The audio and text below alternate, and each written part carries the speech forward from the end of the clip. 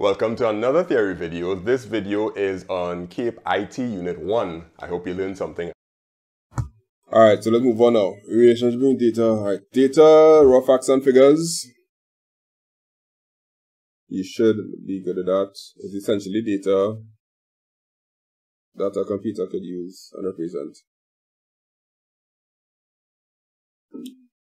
Alright, data has been given meaning when you turn it into information. So information is data that has been processed.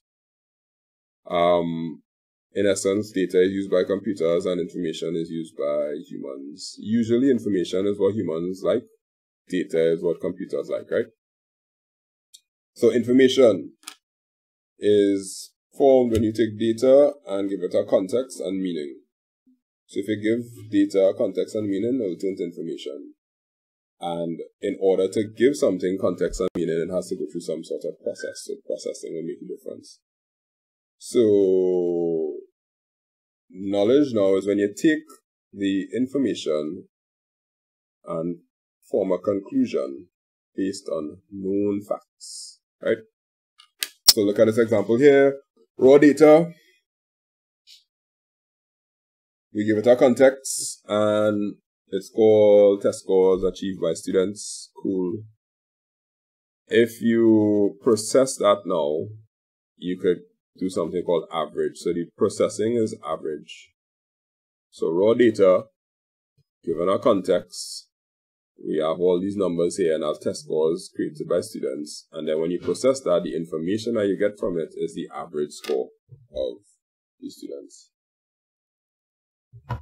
Next, so you have raw data of all sorts of ice cream names. Then the context is there are tubs of ice cream that was sold yesterday. Good, so now we could process them and find sum. And the sum will now create information. And we present it in a chart for people to see. And the knowledge that you get from it will be that the shop manager will see that vanilla is the most popular ice cream flavor. Next time he places our order, he'll ask for 5 times as much vanilla ice cream than chocolate ice cream. So for our usage, we care more about data, information, knowledge. We're really too much up on the wisdom. But knowledge is where you give it some sort of context. Information is where you give it some sort of meaning. Raw data will be okay.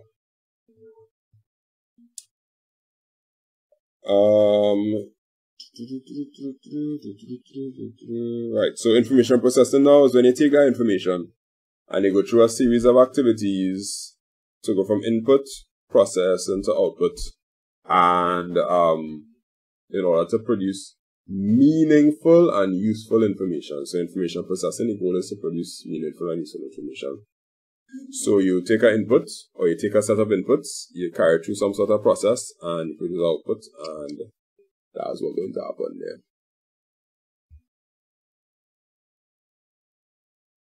there. During the input phase, you capture raw data. The data could come from inside or outside, internal or external data.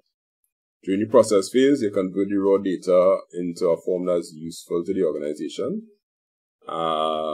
It could be putting the data like into a database or running some queries or doing some sort of summarization. Processes are usually for like computer scientists to be like add, subtract. Just think of maths, right? Average, or like Excel, you have all these different functions that you could do. That'll be for processes. Output, that would be transferring or transmitting the process information to all the people that would need it. Who would need it? Well, people. Storage would be when you store it for future use. So sometimes you would store the data to process it later. So you might collect all the sales for a day, and then you would store it in a folder, and every day you would collect sales Monday, Tuesday, Wednesday, Thursday, Friday. So you stored all of them, and then on Saturday you'll calculate the total amount of sales you had for the week. And feedback is if you get an answer, like sum, And then you take the sum now and give it back as an input.